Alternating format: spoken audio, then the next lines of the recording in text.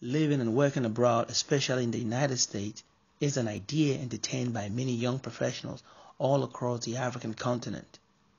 Opportunities, career advancement, and better quality of life has driven a lot of young professionals to the United States, and that was so in my case. For same reasons, I moved here from Ghana, where I was raised. I worked as a registered nurse in Ghana before moving here in June 2011. The process of transferring my professional credentials as a nurse was not as easy. After high school, I wanted to read economics at the University of Ghana, but my grades in math could not get me admission into the university for such program. I had read about nursing, so I decided to study that. After 4 years, I graduated, took the nursing exam, and began working in a hospital. I worked in both a medical and a surgical unit.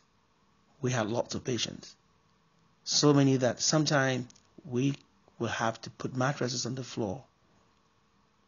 As a nurse in Ghana, we attended to lots of patients. There is a very high patient-to-nurse ratio.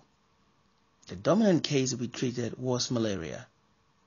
There were others like cardiac issues, diabetes, and some not as common as meningitis.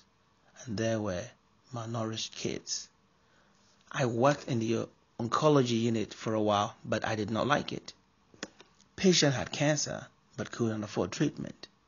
The doctors and nurses did what they could to help them, but it was a cash and carry system.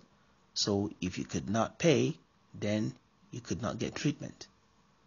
Working at the OR during my rotational period was more enjoyable, especially working with children with cleft palates.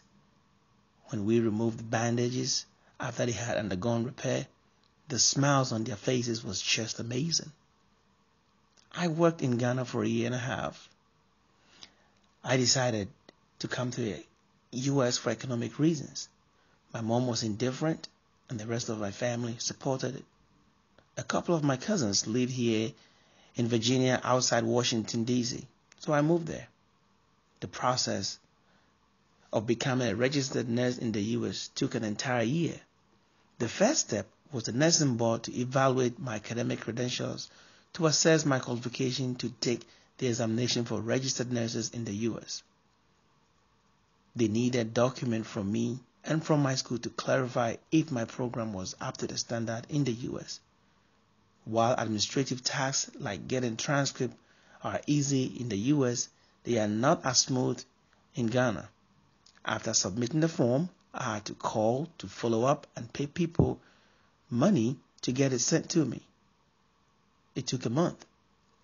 After evaluating my transcript from Ghana, the Nursing Board of California found me eligible to take the board exam, which is the NCLEX, for my license as a registered nurse here in the United States.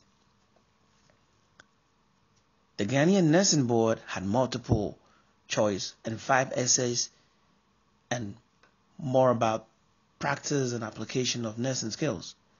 In the US, the board are all multiple choices, and each question have several correct answers, but you have to choose the one that is most accurate.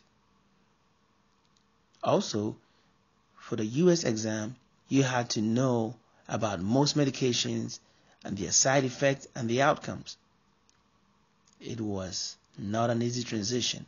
It was quite a different system, standard, and required a lot of reading. In March 2017, I passed the nursing exam and became a registered nurse in the U.S. Now, I'm transferring my registration to Virginia and will start working as a nurse soon.